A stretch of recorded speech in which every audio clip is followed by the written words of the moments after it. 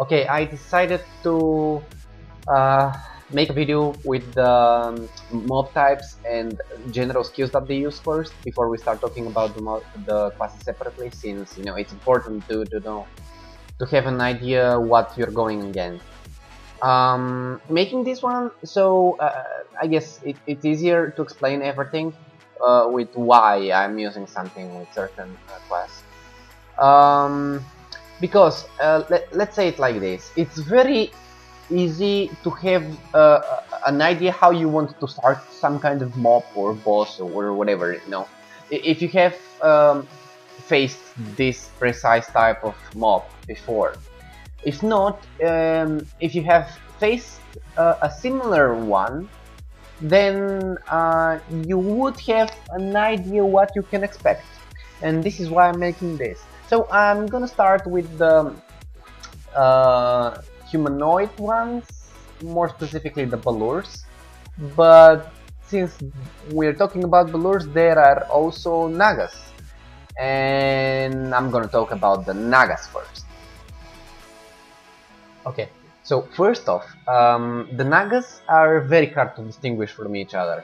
Now there are some specific ones, which I'm gonna show in a bit, but it's very hard to understand what mob does what at first glance, because they have very weird names sometimes, and you cannot understand. Now, for example, this mob, for example, I did not have any clue what it is gonna use. But for example, it used physical and magical attack decrease debuff on me. Okay, so about tanking type. This is one of them, which is the Serpent Guard. In this instance, they have similar names like something guard or whatever. It's the specific move for this one is the slow attack movement speed debuff with dot. Now, as many of the Nagas, it has that cruel capture skill, which is actually AoE pull around the mob, and also a silence, physical and magical. This is the other type, the Scourge, and this is the main tank type of mobs. Again, cruel capture skill. It also should have, some of them have knockdown as a skill, and a shield. But the shield is not any kind of shield, it's a bodyguard like the Temper shield. And Aether Hold. Those are the skills of Scourge. And this is the tank from the humanoid Balurs. As a starting skill, it has a range slow, or knockdown, or knockback. Then it has a follow-up AoE being knockdown or damage one, and then it has the bodyguard skill as well. Also goes with some kind of buff. This weird looking Balur that is bent over with wands, I call them disenchanters because of the debuffs that they are doing and shit that they're giving to you. Now, for example, this one is with paralyze. It has also a paralyze attack as a follow-up for damage, and normally those type of mobs have also fire burst, fire damage scale as a follow-up.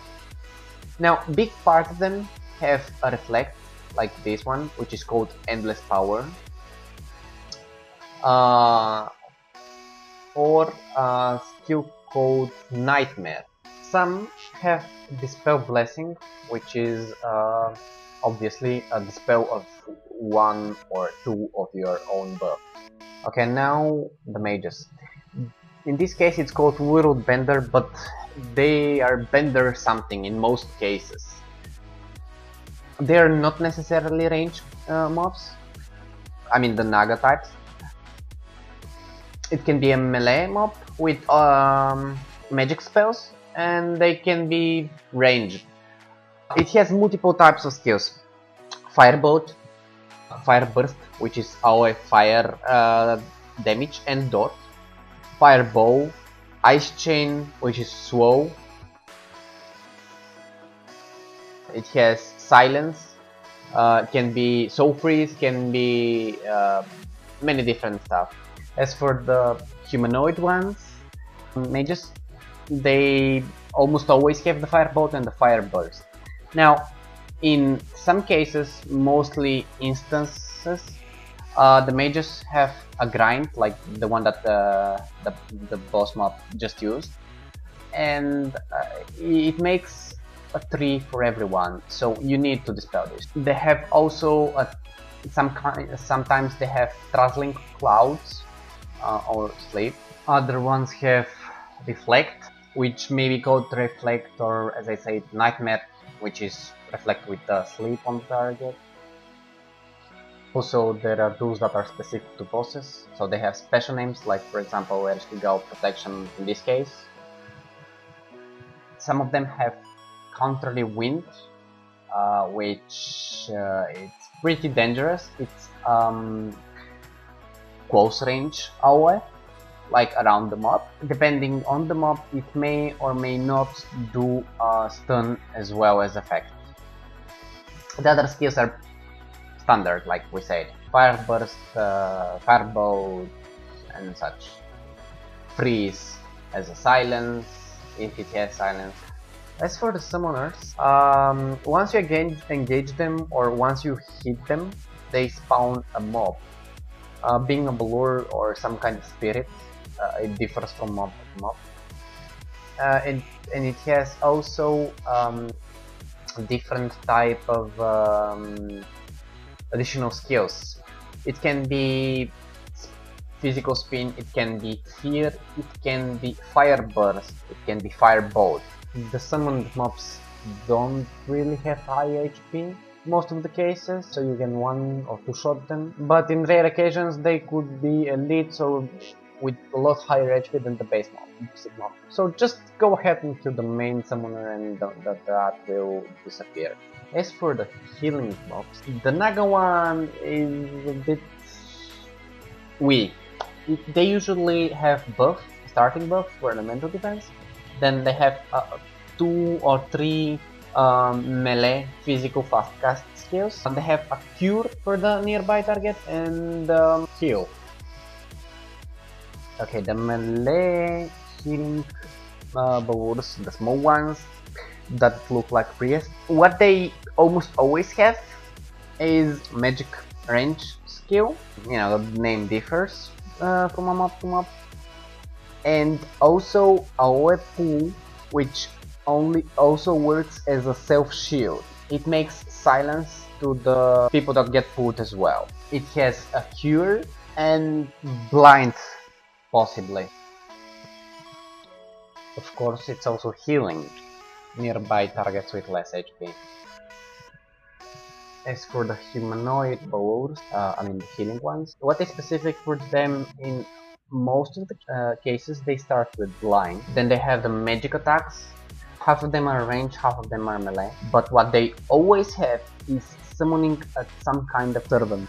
Now, most of the times they are elites, but with like very low HP. You can kill them very easy, and it's very important because they cast spells and also hit for a lot of damage. They deal like 3 to 4 times more damage than the mob itself. Now, in very rare occasions, that servant will be strong, so you cannot kill it, but you can CC. Okay, about the ranger mobs, they usually have almost nothing. A bleeding swole effect, which can be castable, then it's in the beginning of the fight, or it can be instant cast, which it's not necessarily to be in the beginning. In rare occasions, in boss type mobs or high level instances, those ranger mobs can have also stun slash root effect skills. Like here on Rentos on Xasta when he transforms into the humanoid form of the dragon.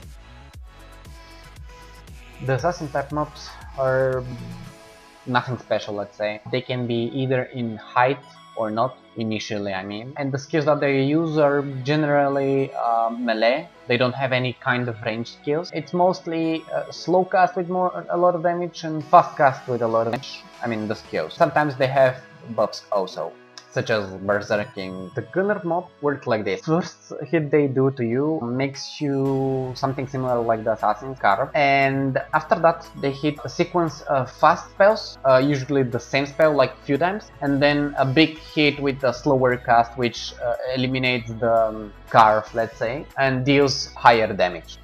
Also, some of the high level gunners have dots, like delayed skills, which explode when the debuff is over.